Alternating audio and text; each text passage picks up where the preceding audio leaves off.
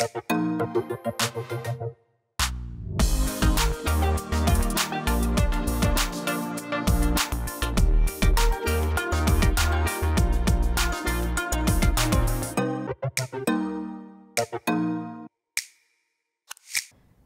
you for joining us. I'm Naiba Reynoso.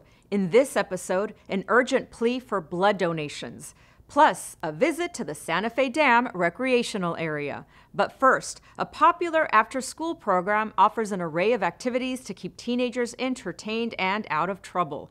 It's one spot where they can't wait to hang out. Take a look. Our spot was launched in 2019 after a few different focus groups that we've held with LA County youth. We asked them questions about what the need was in their community, what they were looking for in an after-school program, and even gave them the opportunity to name the actual program itself. Our Spot is an acronym for Social Places and Opportunities for Teens. Our Spot is a free after-school program for the ages of 12 to 18 years old. We have our Music and Beats program every Tuesday and Friday from 4 to 5:30. We gather around, we have instruments, we have our beat process in the back, so they potential DJs in the house. It's cool, like I've never seen like a park do this. So like when they started doing this, I was like, oh, that's pretty cool. And it's pretty fun, I'm not gonna lie. All the stuff you can do. The reason why we do these music programs is for us to get out more, to learn more than there's other than just music, you know, get to learn like and open your brain. And for us to just, you know, hang out and get a community together, this music, this little program that which Our Spot can provide us just gets us like out. It's a really great scene out here. Teenagers, you know, they have a place to come and hang out and do, you know, learn really interesting skills and art programs, and also just, you know, have fun with their friends and eat pizza and stuff. We want to really build and empower and let these kids know that there's so much more behind the 4 blocks that they're used to. We really want to emphasize that they have so much leadership, they have so much potential. They're the future generation that will be leading us tomorrow. County parks offer something for people of all walks of life. We sat down with Department Director Norma Gonzalez to learn more about this treasured county asset and what's in store for those looking to get outdoors. Here's more. And today we are here with Norma Edith Garcia Gonzalez, Director of the County of Los Angeles Department of Parks and Recreation. Thank you so much for being here with us. Happy to be here and talk about parks. We love parks. So do I. And the Board of Supervisors is fully committed to park equity across the county. How is that vision being implemented?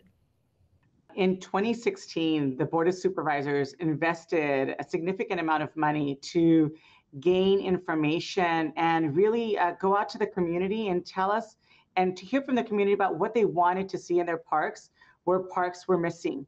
And so we developed the LA County Parks Comprehensive Needs Assessment. And that is our guiding star that is helping us to make park investments, whether acquiring land or improving parks with new park amenities. The state dedicated nearly $7 million for parks. How will that money be allocated? The state of California voters passed Proposition 68, and throughout the state committed to making investment in parks. And we have been so fortunate at LA County. There's such a need for parkland. I'm very excited that we're going to build several new parks in LA County. So in the next couple of years, you'll see new parks in South LA, in the North County, in the east portion of the county. But we're also making improvements to one of our oldest parks, like Salazar Park, located in the heart of East Los Angeles. And so you'll see a process where the community came together to re-envision amenities that they'd like to see, a splash pad for children. Our seniors in our community wanted a gathering plaza in the front of the park where we could have festivals and farmers markets. So this is really all community led. And we're very excited also, you know, aquatic facilities in South Whittier and San Gabriel Valley. Why is that so important for our communities? With climate change, with COVID, we saw over a 30% increase in park use. And our increase really happened in our communities that have a dire need for parkland. Our families couldn't go traveling like they normally did. They couldn't go to indoor movies. And so parks became that respite for people to play, to enjoy time together, to maybe get out of the four walls of their apartment or their home and get some fresh air and to exercise. So really, parks became the lifeline of Los Angeles County and throughout the nation. And so there is a considerable effort to ensure that parks continue to be accessible and that our program be relevant to the communities that we serve. How many hiking trails and parks does LA County have? Los Angeles County, the Department of Parks and Recreation, is one of the most dynamic park systems in the country. We have over 182 parks, and our parks have recreational lakes for boating, for swimming. We have 20 golf courses. We have over 475 sport amenities, over 60 community centers, senior centers, 210 miles of trails, but also natural areas as well, and wildlife preserves and large regional parks that host a series of amenities. So our park and recreation system has a little bit to offer everyone. And Norma, you mentioned that because of COVID, a lot of people, including myself, are taking advantage of the beautiful parks that LA County has to offer, and they're going hiking or running. Talk to us about what kind of precautionary measures, or what should we do, what should we know, because we're still in COVID, before we head to the park? That is a great question. And we want to make sure that our parks are safe for all our users. And so we want to make sure that they're bringing their own water bottle at this time, and not to use the drinking fountains. We want them to use and bring their masks.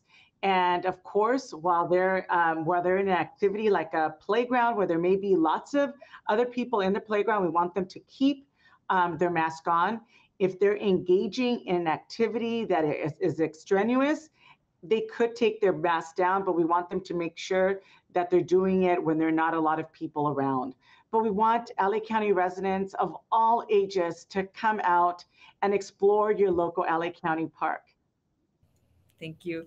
And we know that there's these gorgeous areas that all of us can enjoy. If people want more information on how they can discover new hiking trails or new parks close to their area, where can they get that information?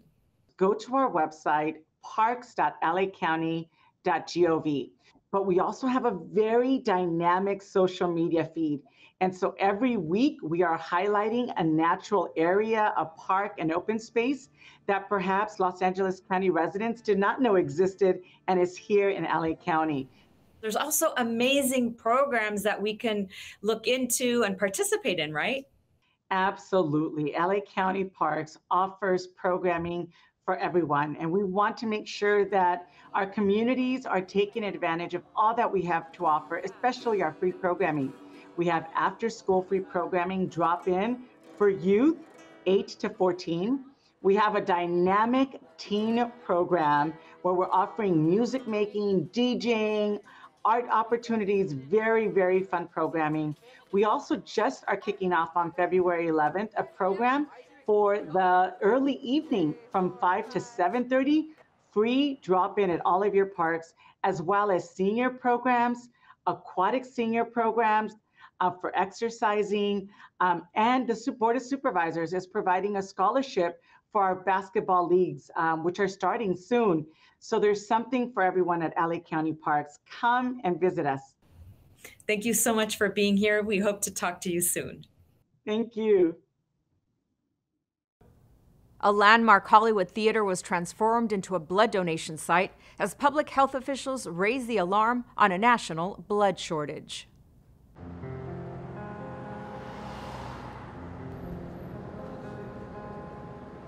Well, the American Red Cross is here today at the Hollywood Pantages Theater.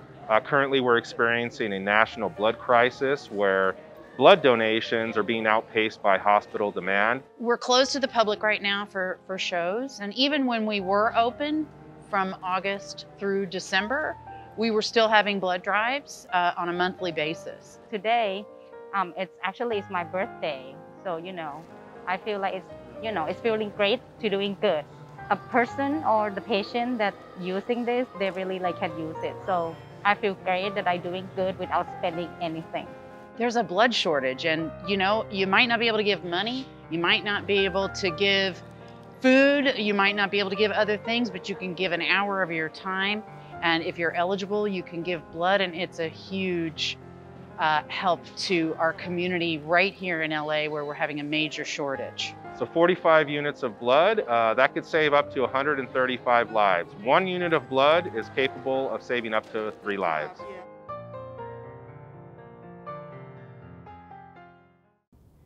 Thanks for joining us. We leave you now with scenes from the Santa Fe Dam recreational area, nestled at the foot of the San Gabriel Mountains, considered one of the hidden jewels of Southern California. We'll see you next time on LA County Close Up.